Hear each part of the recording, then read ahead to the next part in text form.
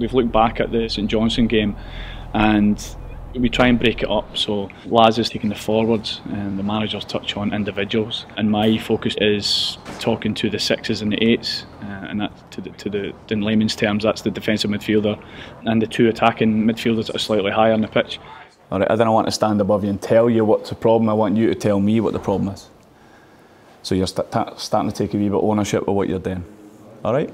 I'm basically touching on distances that they take up in the build-up phase. My responsibility this week is to make sure that the distances are not too big, because if we give the ball away, then that's the holes that you get countered in. So I'm basically sharing what was good from the weekend, what can be tweaked.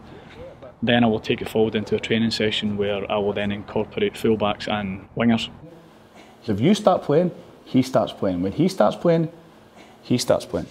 You're always good to tell me when you're no good, but when you do something good, you've got to own it. You've got to be confident in yourself. Education liberates people, and I think footballers are no different. Some players learn from the audio, so I can tell Alan Campbell, boom, it's in. Some other people maybe need visuals on a computer. Some people actually need both. Some people need three. They actually need to live the kinesthetic part. So we try to cover all the four bases of learning, which is obviously your audio, your read, write, and your visual. Robbie? No? Barry? Good. That's it, lads. Cheers. I think it's my 9th year coaching. I went in at 4th Division Norway and stayed there for 3 seasons, and then ended up coaching at a higher level in Norway, and then bounced over to the Faroe Islands where I managed there for 2 years.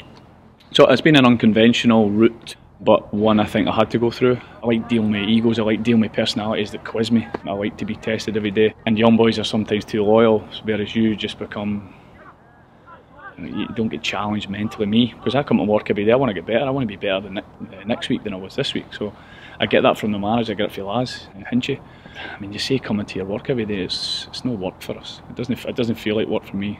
Getting up at 7 o'clock in the morning, coming in here, it's a joy, it's a pleasure.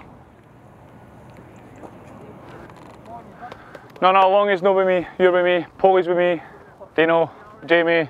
We are implementing 3 patterns in the midfield area that will hopefully assist us against their opponent at the weekend. Don't overdo it, don't overdo it. What do you see? Go on there, Mark. Bang, bang, bang, bang. I've given them 3 scenarios and the theory behind it. How to move around the football pitch in sync. So when it comes to Saturday, they have the theoretical moves that will help them.